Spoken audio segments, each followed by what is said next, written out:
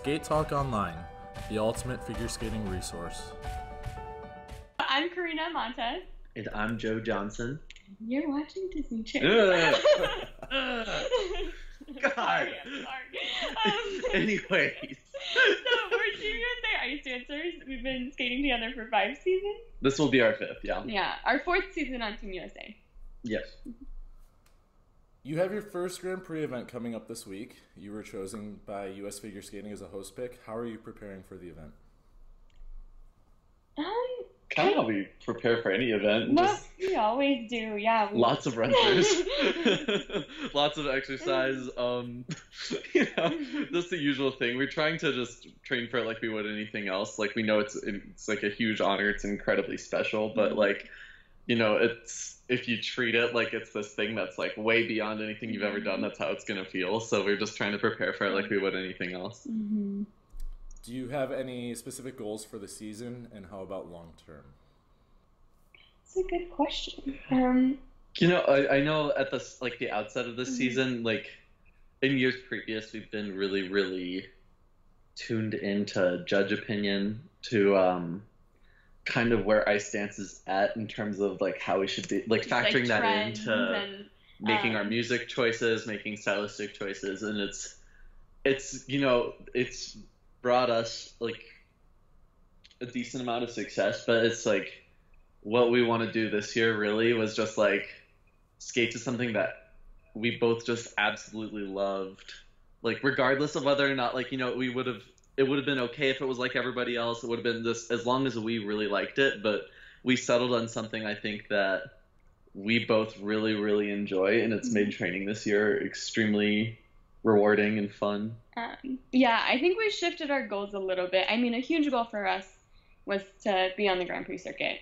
And that happened this season, which is amazing, and we're really excited about it. But I think a lot of our goals are just like focused on executing the programs like we do in practice, for sure, and like having fun when we're out at events. Yes.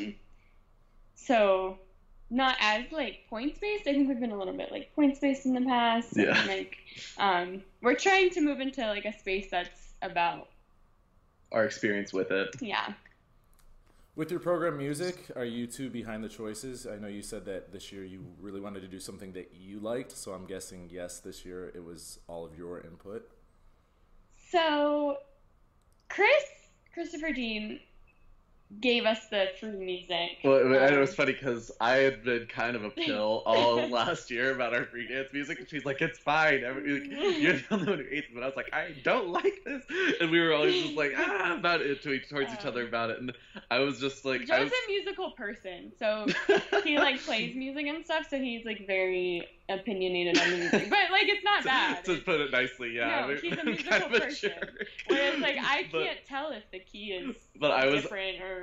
I was like a huge brat at the beginning of the season for like 3 months. Like if I sort of didn't like it, I'd just be like, "No, we're not doing it." So it took us a long time to pick music, especially for the free.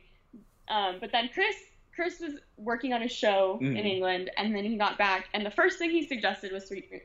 Like, the one that he gave us, and I was like, "Oh, I really like this. Let's do this one." So it was. And then she was like, "Oh, I like this too," and I was like, "Holy crap, we both like a piece of music then." And I was like, "All right." We literally took no longer than that exact day to just commit to it and start the process, because we both just liked it so much, which was kind of rare for us, because usually like one of us is kind of like, but the team likes it, so we'll do it, sort of thing. And short music was actually fairly easy too. Yeah, that was easy. It's from Frida, which is like one of my favorite movies. Yeah, it's like the tango where 2 women are dancing together, and I was just very subversive of it.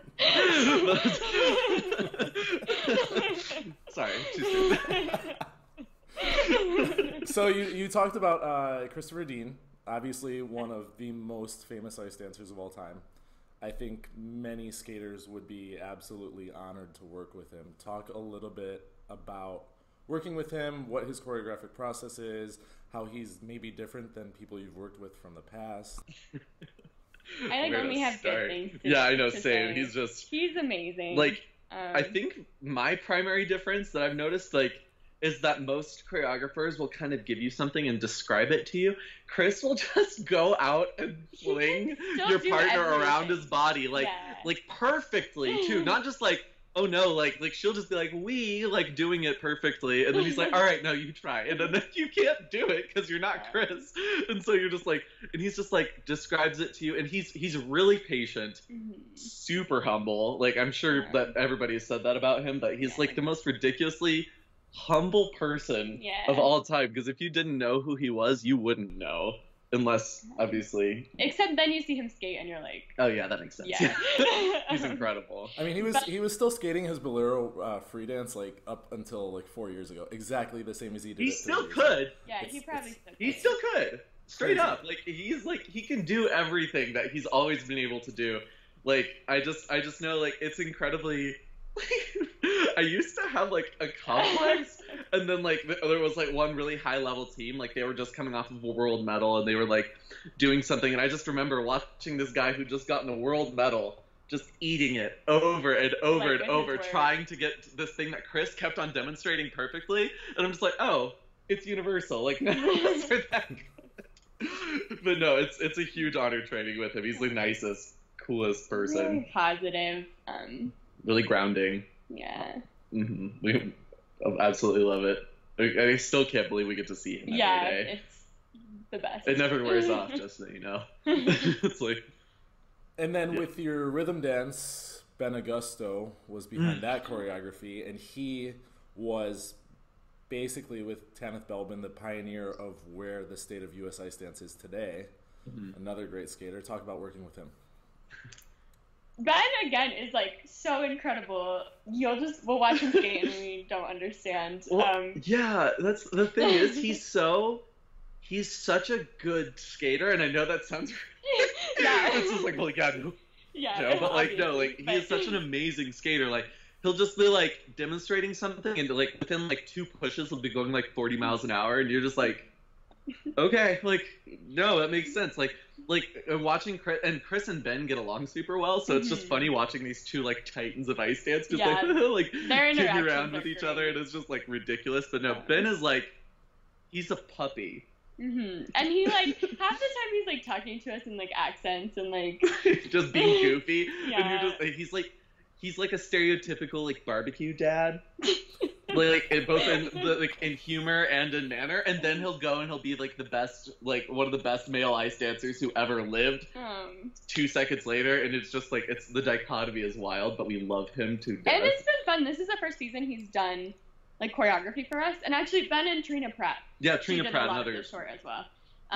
She was and amazing. It's our first year working with either of them in terms of choreography, and it's been good. It's kind of fun to have like a little bit of like different styles mixed in, and they're really complementary because obviously each other, Ben and Chris have like done a lot of shows together, and Ben and Chris's styles are very complementary, and Trina was trained by Chris for a long time, so it's not like there's like this huge disconnect between the style of movement. Like they complement each other well.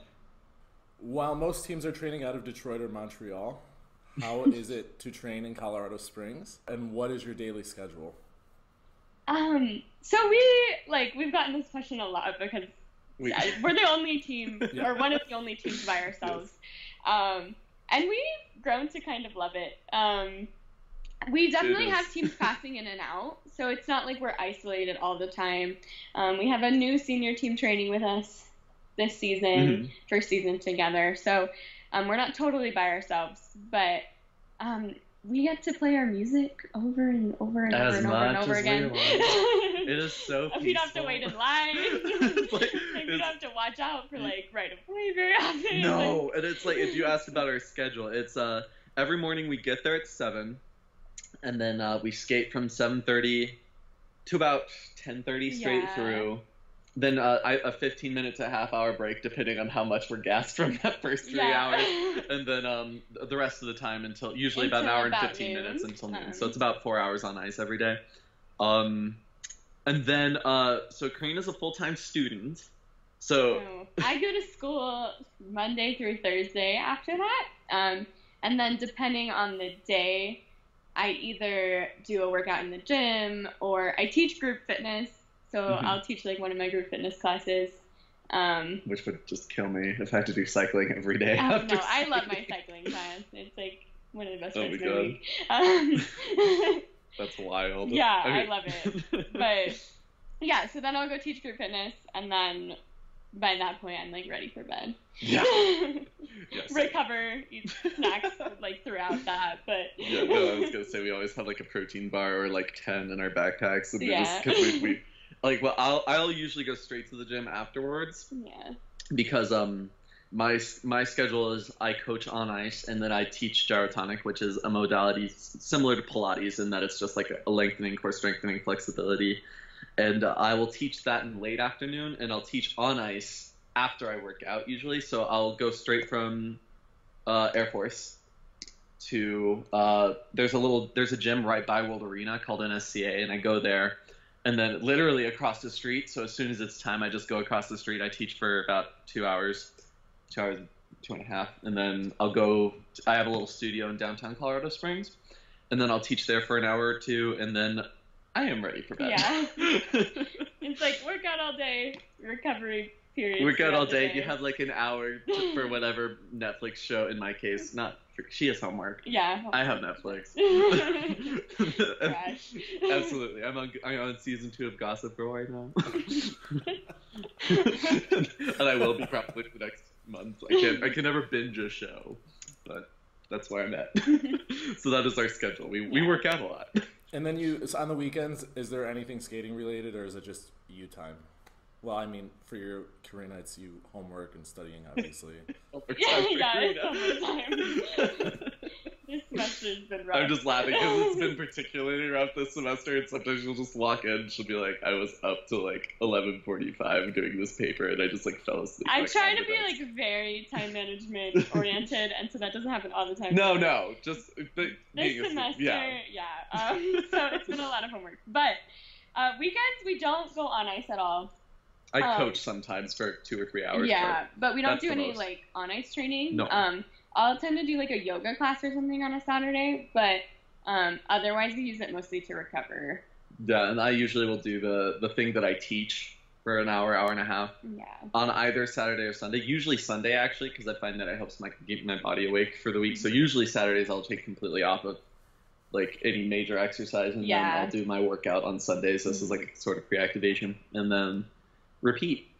Yeah. But other than that, yeah, weekends we do have 2 days off of on ice training. Which Like is nice. some people do like the 6-day schedule, but I think like with how much volume we have through the week, like Yeah, we're it's happy good with to let this. our bodies rest a little bit. Understandable.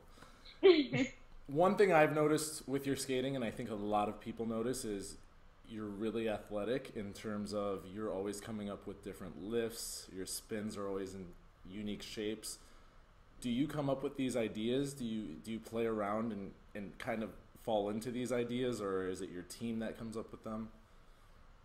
First of all, thank you. Thank you so much. A lot of it's Chris. A lot, yeah. Well, he Like- has like his wealth of tricks from, and I say tricks very lightly because like it's insane what he can do, but like he's just like he's accumulated so much of this like wealth of dance knowledge that's like He'll like, pull up it's- videos and we're like, where's this every from? time he pulls up a video, it's from a different professional program that he did, and I'm like, How how do you have this much 75 content? different? A, how do you remember? Yeah. B, how did you do so much? But like, so he'll usually like give us something that was like, sometimes too though, it's not always something he's done. Sometimes it's like, there'll be like this like viral dance video on Yeah, it'll Facebook be at the time. something- He's like, you guys wait till you get a load of this. And when we watch it, we're like, Chris, this doesn't make sense. This But doesn't it work on will, the ice. yeah. He's like, but it's going Yeah, to. yeah. And then it was just like spend a week or so, or a Yeah. month or 3, But- making it work. But like sometimes we have Yeah, I mean, we've definitely, I think, especially like this season, started to kind of come up with things. be able to contribute some. Contribute a little bit more on our end in terms of like ideas or like adapting things to like our bodies and our work together. Or even just figuring out a way that we've done something 3 years ago that would make this current move make more sense. Yeah. Like so, it's just like it makes sense why a lot of these Quinn Lorraines like the people who've been together for like 15 plus years have such an easy time of skating with each other, because once you start to get like that movement vocabulary together, we're like, oh, okay, yeah, this is getting easier as we go, because it's like it just starts to make sense, like physically, and you guys can like your timing gets similar. It becomes a lot easier. But yeah, we've contributed some, but a lot of it's Chris. A lot of it's Ben. A lot of it's Karina. Like we have a good staff in terms team of effort. Mostly because they all just like, especially Trina's been on this like Britney Spears kick. Like every day she comes in and she's like, I was watching a Britney Spears video. She's just like, have you seen her like live performance from the VMAs with the snake? No, but Trina's hilarious, and like. No, they're always just drawing inspiration from things they've done, from things other people are doing, like. And then Patty is like the problem solver of it. Yes, she is. Thank God for Patty, because she'll just be like, "Yeah, that isn't physically possible. You're not doing that." Or she'll be like, "Okay, like we'll figure out how to work on it. Yeah, try it a little more. Yeah, you can do this." Yeah, no, Patty's like a godsend. She is. She's also the person who like raids down. Like Trina's like, "What if you like picked her up like by the ears?" And Patty's like, "You can't do that." Patty's that voice, and we appreciate her and love her very much. All right, Karina, last week you posted a very powerful and brave video on Instagram. Tell us a little bit about that, and what made you feel that now was the right time for that decision. Yeah, I did that. So, honestly, the timing, well, there's a few things that went into it. But a big thing is that my girlfriend, Alina, is coming to Skate America, which I'm very excited about. And I have some, like, extended family that's going to be there that I had not told. And I was like, wow, I better tell people before she shows up to an event. And I have to explain it there. So that was a big part of it. But, I mean, another part was, I think, that, like, it is kind of this, like, platform that we haven't had before. And, like, I kind of want to be doing it as, like, wholly myself and not, like, hiding. And it's just been a long time that I've been holding it in, and it felt like the time. So...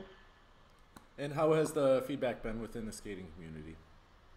Everybody's been really sweet and supportive, and it's been amazing. Really, like, more than I could have hoped for in terms of, like, kindness shown to me. So I've really appreciated that, because it was stressful for me. He knows. He had to deal with my, like, anxiety over it. She came in the morning like after she did it, and it was funny because I was like, I was like trying to like send her like encouraging texts the night before. She's like, do I do this? I was like, yeah, Karina, do it. I'm like your shoulder devil, just like whispering in her ear. And then like the next morning I was like, it's like taking a weight vest off, and she's just like, she comes in the next day, she's like, it's not like taking a weight vest off. She was like filled with dread for like 30 days. It was like, so I'd like to clarify something. Everybody was telling me, like, you'll feel so much better, which is not a universal experience. No, I do feel good about doing it, but it, like, the first week was really hard. Because it was like people were individually finding out. And so it's like the experience of coming out to one person, but like over and over and over and over again. And so it's like, what's their reaction going to be? Like, what's the next person's reaction going to be? But it was good, and I'm glad I did it. And also, I've been telling him forever, like, I'd be like, okay, I'm going to do it at Pride, or like, I'm going to do it on Valentine's Day. It's been like so long that I keep saying, so I'm like, I mean, yeah, follow through. There's like a point too, just like, obviously, like, one thing too, and I'm definitely not trying to like take away from the experiences of other gay men in the sport. Yeah. Just like, I think that coming out as a guy is, in figure skating in particular, is just a little different. Mm-hmm. I know that there aren't an abundance of queer women who have spoken up about it in figure skating, and that's totally their prerogative. It's really, really a personal timing, and she definitely experienced that. Just watching her figure out when the right time was really interesting, because it was kind of weird for me too. I didn't even want to talk about it, and it's not that like taboo in this sport. Yeah. To talk about being gay as a guy, and I was just watching her go through that. and really knowing that there isn't going to be a time where it feels like the right time. Yeah, I mean, it's different for everybody. I know. Right. Like, some people are like, oh, I know it's time. But, like, for me, it was kind of, I had to force myself. Yeah, no, but I was super proud of her because it had been a long time coming. And it was just, like, watching everybody, like just knowing that she's not going to have to post photos with her girlfriend with, like, a vague caption that, like, are they just really close? My best friend. I mean, it's kind of funny because I did post with her quite a bit.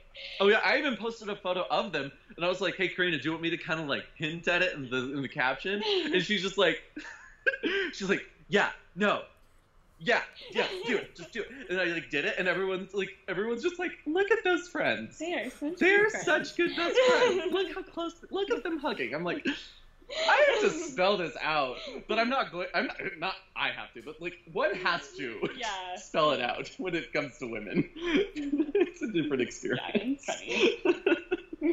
Yeah, but no, I was really, really happy for her. I am really happy for her. I'm super excited going into next week, knowing that she just gets to be herself and not have to really worry about that, especially around her family, like doing the things she loves. Yeah, and her family's been super. I'm happy too that it's especially, like, I haven't seen anything yet, and I obviously haven't gone looking, but I haven't seen anybody really question it. Everybody's just been, that I've seen, has been super accepting of it, and, like, it's been really cool. And people in the skating community, like Delilah Sappenfield, some, like, various coaches have just been like, oh, you know, her video made me cry, like, I'm so proud of you, and I'm so happy that's been the response, because that's what it should be when somebody decides that they want to be themselves out in the open, and it's cool, and I'm happy. But I'm just like, well, like, we're in this sport, like, I don't know what is really stopping, like, body image, for example. Oh, yeah. I can talk all day. Because, like, our sport, like, does have a problem, in terms of, especially the women, but, like, also the guys, with a lot of girls, like, struggling with their body image.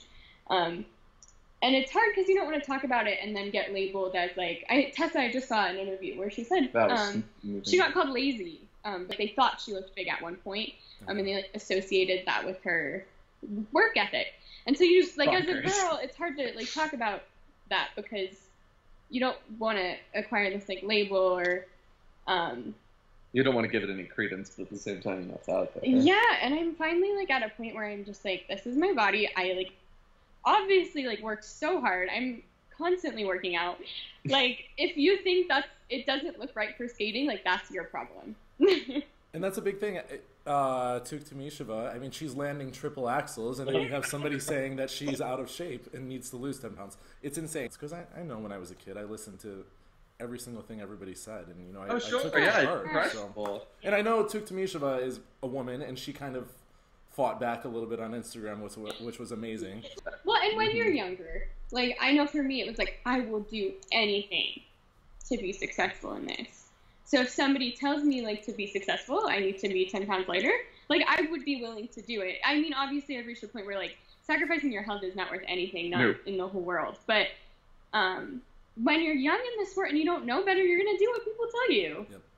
You've got a dream, and you have a very experienced... And that is what makes, like, that personality type is what gives you success, because you got to be, like, a little bit crazy and a little bit obsessive to spend all your time in an ice rink and work that hard. It's hard to know where to draw the line sometimes, but that is where you should draw the line, is your health. Young skaters don't know better, and you can't expect them to. So that's on, like, everybody. That's on the journalists, and that's on coaches to really be. No, it's on the parents. It's on It's on literally everybody in the sport to try and change that rhetoric. Especially in private, like, because, like, it's like you can't have it both ways. You can't say, like, oh, I think you should be healthy as long as you look good in a dress. It's like you have to know that. Well, and, like, it's about execution. I think one thing that's really going to help maybe shift these ideas are, you know, Gracie Gold took time off because of her mental health. Gabrielle Daleman posted the exact same thing and said she completely stopped skating right now because she needs to deal with her mental health. Well, that's, like, really brave, I think, to bring up. Like, I can't imagine the pressure they felt, like, disclosing that. So. Or the criticism they're opening themselves up to by doing so. It's scary. It's like... Props to both of those girls. And I'm, like, wishing Gracie all the best in her comeback. I met her for the first time at Champs Camp, and She was so sweet. she was super cool. I don't know, but like, I think too, it's just, I think when you see the Gabbies and the Gracies who are coming forward about their mental health, I hope that's sending a message to everybody who's raising a figure skater. And when I say everybody, I'm talking parents, coaches, other skaters who are older and looking at, to be like, letting these kids know that their mental health is also a priority.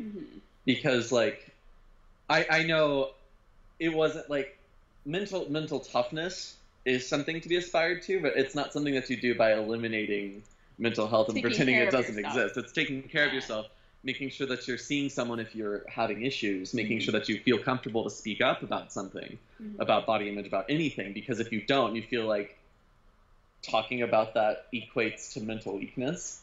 Well, there's a stigma, and I think the more people talk about it, though, hopefully the less stigma will affect people.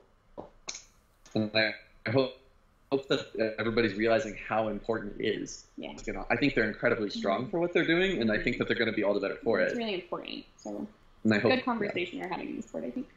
Yeah. Joe, favorite video game? Or games? Okay, so I'm on a huge, like, Legend of Zelda Breath of the Wild kick right now, but I'm kind of, like, all about nostalgia. Pokemon Crystal is probably my favorite video game of all time, so that's my favorite. Okay. Both of you, favorite skating element? Okay, this surprises everybody. I love Twizzles. That's like no dancer's favorite, but I love them. She does. She loves Twizzles. I am a fan of lifts, personally, just because I feel like super in control of that particular element. I think it makes a lot of sense, like the way trains are up and down. I like the way it feels swinging somebody around. It's fun. I don't know. That was also, they added choreo step sequence this year, and that was this particular year, I would say my personal favorite just for this year is a choreo step, because it's just voguing. It's like a dance break. It's a blast. It's so fun. Favorite music? So I really like a lot of like alternative rock. Really into like Death Cab for Cutie. Right now, like they just released an album, but I'm still kind of like a moody teen in that way, I guess. Yes, she is. Some days you'll come in and it's just like nice, like 2007 MySpace. Yeah. That is the vibe that day. My favorite is, I would say generally it's like Carly Rae Jepsen and the surrounding genres, but like I've been on kind of a Fleet Foxes kick, which is weird. But like it's kind of like I've been kind of like into folk rock lately. It's autumn like, here. Hosier. How do you say his name? Hosier. His EP is so good. Yeah, I know. Super good. Listen to Nina Cried Power available on iTunes and Spotify. Okay, RuPaul. Favorite food? Ice cream, for sure. Ice cream. She's also lactose intolerant. Everything I love in this world, I can't have. She just found out she has a gluten thing. I'm allergic to wheat, so I've had major asthma attacks for like 3 years, and I was trying everything in the world, and finally at Champs Camp, the nutritionist is like, have you tried not eating wheat? Like, if you have grass allergies, sometimes that helps. So I gave up wheat, and my asthma has gotten 1,000 times better, but I'm dying because I like bread a lot, mac and cheese, pasta. So I'm struggling with that, but it's okay. I'll be okay. Popcorn. That is it. Okay. That is the short and the long answer. I love popcorn. Favorite TV show? Okay, makes me sound like a suburban mom. I really love This Is Us. I've never seen it. It's so good. We only watch it together, and like we feel like suburban parents, but it's so good. Yeah, I've heard it's good. It's really good. Joe is Gossip Girl. Actually, you know what? Like, Gossip Girl's fine. Wouldn't say it's my favorite. I am watching it mostly just because I have two people breathing down my neck to be like, you have to finish Gossip Girl. One of them's a student, one of them's the boyfriend. They're both just like, you'll grow to love Chuck. I was like, Chuck sucks. I do not like Chuck, but apparently I'm going to. I couldn't Still get don't believe it. So. Yeah, I know. No, my favorite TV show would probably be. It's like, okay, this is like early 2000s sci-fi, which like is again kind of out of left field, but like there was this show called Firefly. It only had one season. It was so good. It's a cult classic. I know Yeah, that a yeah, lot. It it's is a amazing. It is like I'll go back and watch it, and it's still like I still like cry over that they didn't get it renewed for a second season because it's so good. But that's my favorite. Maybe it'll show. come back in 20 years like everything That's else. the spirit. When you were growing up, did you have role models in skating, skaters that you wanted to be like? Oh yeah, So many. Ryan Bradley. Oh, I love Ryan Bradley. Yeah, me too. I was obsessed with him. I remember when he talked to me one time when we got back from Autumn Classic and we like won a medal in there and it was our first international and he like came up to us and was like, "Congrats! You know who I am?" I was so excited. I mean, Michelle Kwan. I feel like my generation, she was like the hero to all of us, for sure. My dad got me a signed newspaper from her. I had her like poster in my room. She is such an icon. She like hangs out with Kobe Calais and like the Maldives or something, like, wherever they go. And then for me, like in dance, I love Anna and Luca. They were always like heroes to me, especially when I was getting into dance. And then Tessa and Scott. Mm-hmm. Yeah, they're so You're so right. And they've been at it for forever. So like growing up we watched them and now it's like they're still killing it. Even now it's ridiculous. Joe, are you still a big fan of Yuri on Ice and JJ? Absolutely. I like okay, yeah, I've like who was I talking to? They're just like, anime is half your personality. I can't remember, but like somebody said that, and I was just like, okay, I guess might as well own it. Yeah, no, I have like Funimation was super funny after that because like that's like the production company, and after I did this little thing in the Kiss and Cry, they sent me a bunch of animes as a thank you on like Blu-ray discs, and so I've been super into Yuri on Ice. Just started Cowboy Bebop. That's great so far. Like I'm into a couple, so I just like the genre in general, which is time to own it. Favorite book. Favorite book. Okay, so I have a lot, but I'm really into creative nonfiction right now. So one of my favorites is The Opposite of Loneliness by Marina Keegan. Really good, makes me cry all the time. But I also am reading, and I'm not done with it, but I'm reading Empathy Exams by Leslie Jamison right now, and her writing is phenomenal. So good. And then another just like tangent book that changed my life a lot is The New Jim Crow, which is about injustice in the criminal justice system. And I think I want to be a public defender, so that like had a big impact on me in terms of like things I want to do with my life. Joe. Yes. Favorite place to stand? You know why I'm asking you this, right? No. Favorite place to stand. Wait. Who filled out your ISU bio? Oh. It was me. Tell her.